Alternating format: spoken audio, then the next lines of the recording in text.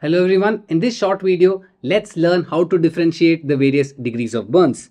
Now burns can involve either the epidermis, the papillary dermis, the reticular dermis, the subcutaneous tissue or the muscle.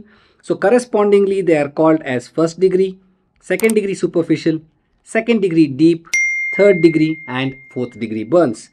Now it's important for you to know that 2, that is the second degree burn, so which is the second letter in the alphabet, that is B. So presence of blisters is a characteristic feature of second degree burns. So how do you differentiate between second degree superficial and deep? That is with the help of blanching. So if blanching is there, it is second degree superficial. If it is not there, it is second degree deep. So what are the other important features that you need to know about? First is draw an imaginary line which divides the upper 2 layers and the lower 3 layers. Now you can see that there is the alphabet P. Now P is pain. So the burns which involve the first 2 layers are painful. And you can see that there is an alphabet S in the lower half.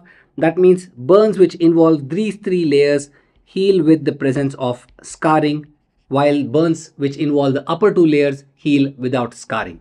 Thank you.